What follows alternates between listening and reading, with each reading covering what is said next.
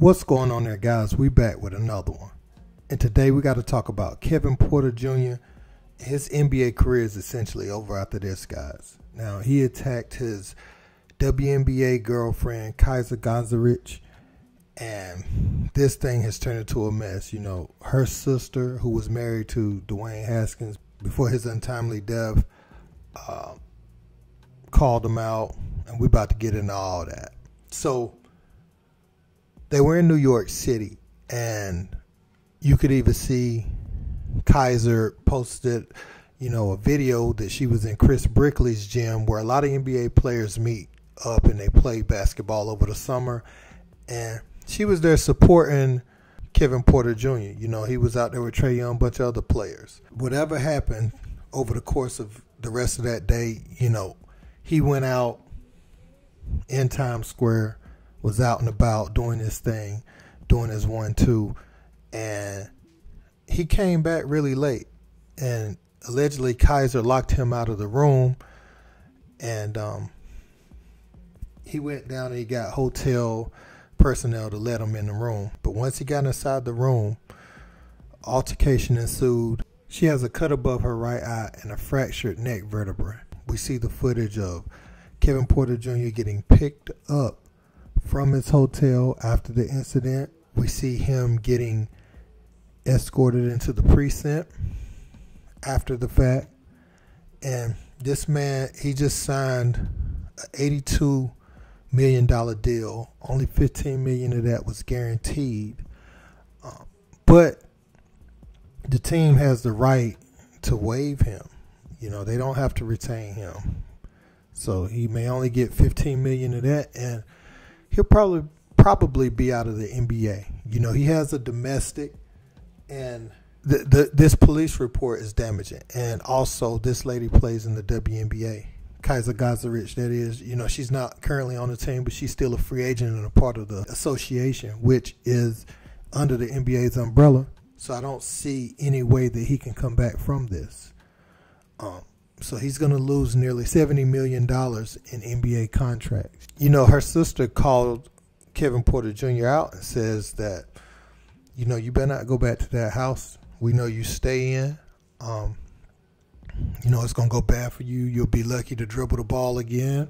We would do that to you, basically, is what she's saying. So this dude has really lost himself before the final time. And this is, for me, this is a problem because John Lucas, when he was storming out of the gym, going back to the locker room during games and stuff, John Lucas is the reason that he was around as long as he was. John Lucas saw a troubled individual and wanted to, not just throw him by the wayside. Because you let these people go and then you see in the newspaper, person may be deceased or may be doing bad or whatever the case, knowing and feeling like you could have helped them not go down that path. You try to do all you can. But I think at this point, man, after this has happened, it's going to be out of his control because this is going to be coming from the league itself, whatever punishment he gets. Now, he's been ordered to post $75,000 in cash or a $100,000 bond to secure his release.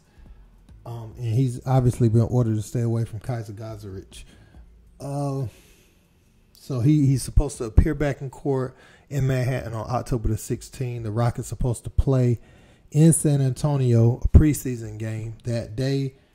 It says that Gondrezick told police Porter punched her repeatedly in the face with a closed fist, cutting her above the right eye and causing bruising and substantial pain to her face. Forcefully squeezed her neck with his hands, causing her difficulty breathing, redness, and bruising to her neck.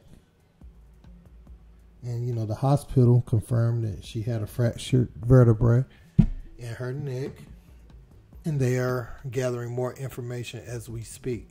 So, Kevin Porter Jr., I don't see a path back to him continuing his NBA career after this. This is very unfortunate for the young woman. I mean, you have an $82 million contract. You could just go get another room. She locked you out of that room. If you wanted to talk, you get you a room.